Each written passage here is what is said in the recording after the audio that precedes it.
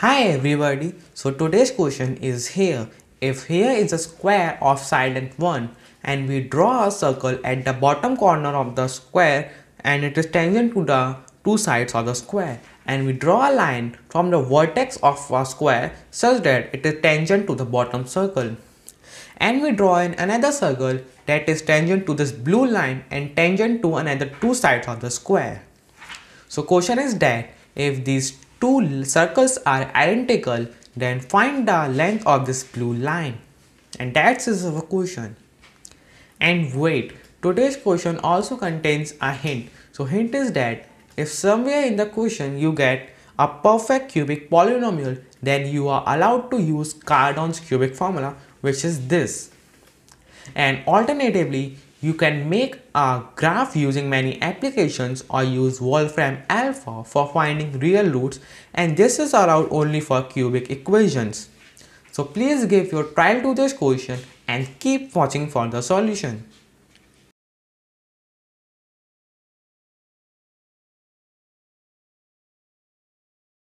So first we move on to our solution. We need to prove our result. So consider a circle and consider a point A at the exterior of the circle. Draw two lines tangent to this circle.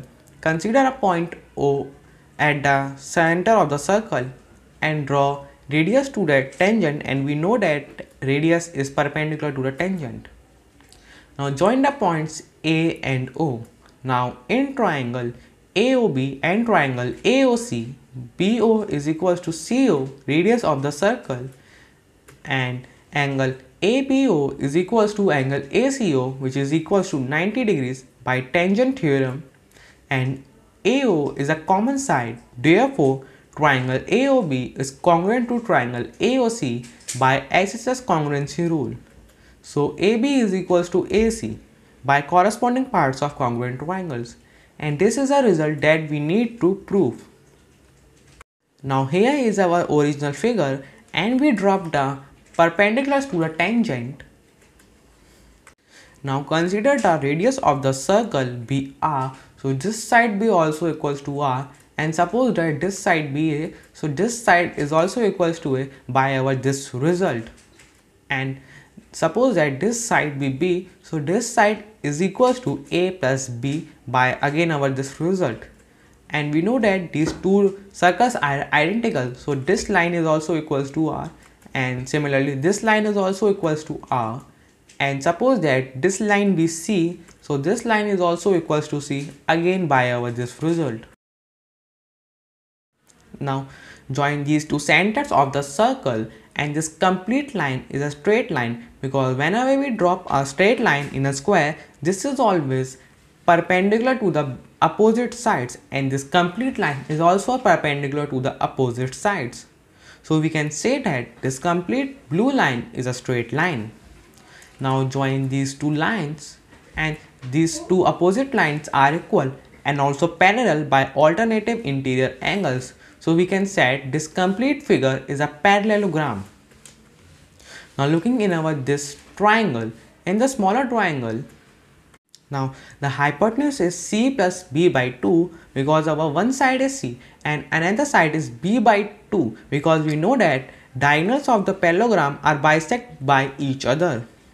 And the base is C, as you can see, and the altitude is R plus AB 2AB plus B by 2. Again, the diagonals of the parallelogram bisect each other. So this side is R plus A plus B by 2. And looking in our this bigger triangle, hypotenuse of this bigger triangle is C plus B plus A, and the altitude is R plus A plus B, and our base is 1 because we know that sides of the square is 1. Now we know that these two triangles are similar, so we can use similarity rules in these two triangles. So C by 1 is equals to C plus B by 2 by C plus B plus A. Now simplifying them, so we get this and this. Now looking in our original triangle, we know that 1 is equals to C plus A, so C is equals to 1 minus R, and using this result by substituting the value of c, so we get this.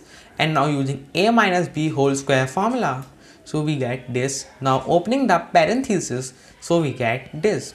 Now cancelling 2 and 2 on both sides and substituting minus 4r with minus 2r and plus 2b with this plus b on another side.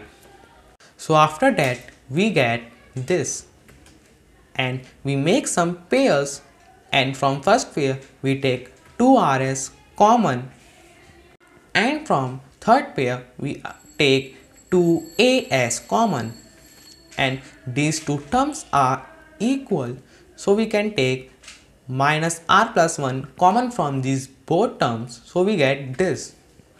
Now again looking in our figure, we have 1 is equals to 2r plus 2a plus b. By looking on the right side of the square, so we have 1 minus 2r minus b is equals to a, and using this for substituting this value of 2a, so substitute this by this, so we get this. Now again opening the parenthesis, so we get this complete term. Now doing basic arithmetic simplification, so we get this.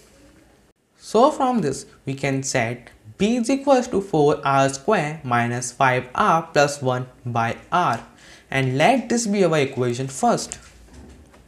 Now again looking in our figure, so 1 is equals to 2r plus 2a plus b, and substitute this value of b with our equation first. So we have 1 is equals to 2r plus 2a plus 4r square minus 5r plus 1 by r. So we get this, and simply we have a is equals to negative 6r square plus 6r minus 1 by 2r, and let this be our equation second. Now using Pythagoras theorem in this bigger triangle, so we have c plus b plus a whole square is equals to 1 square plus a plus b plus r whole square.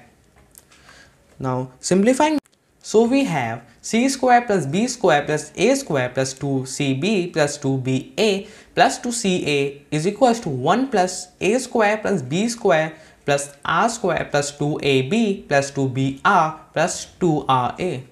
Now cancelling this b square with b square on another side, and this a square with a square and on another side, and this 2ba with another side 2ba. So we get this. Now looking again in our original figure, so again 1 minus r is equals to c, so substituting c with this, so we get this. Now again using a plus b whole square formula, so we get this.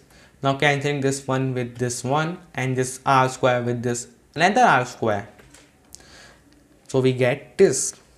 Now again doing basic arithmetic observations, so we get this, and now take 2 as common, so we get this. Now take b as common, so we get this pair, and from another take 2 as common, so we get this pair, and now take these two pairs common, so we get b plus a times 1 minus 2r is equals to r, and putting the value of b that we get in our equation first and value of a that we get in our equation second. So now we get this whole stuff, and again doing simple simplification, so we get this, and now multiplying both sides by 2r, so we get this. Now opening the parenthesis, so we get this. So now we have 2r square minus 4r plus 1 minus 4r cube plus 8r square minus 2r is equals to 2r square. Now cancelling this 2r square with 2r square and on other sides. So now we have negative 4r cube plus 8r square minus 6r plus 1 is equals to 0. And this is a perfect cubic polynomial for which I am talking about. And now I want to put this equation in Wolfram alpha, so we get x is approximately equal to 0.22816 is a real root for that. So r is equals to 2.228, and this is approximate value of r. So now we get the value of r. Now here is our equation first and here is our equation second. Putting r is approximately equal to 0.228 on both equations. So we have a is equal to this all stuff. So a is approximately equal to 0.122 and on another side b is equal to this all stuff. So b is approximately equal to 0.298. Now again looking in our original figure, a is approximately equal to 0.122 and b is approximately equal to 0.298 and r is approximately equal to 0.228 and length of blue line is equal to c plus b plus a and putting the values and c is equals to 1 minus r. So blue line is approximately equal to 1.192 and that is our correct answer.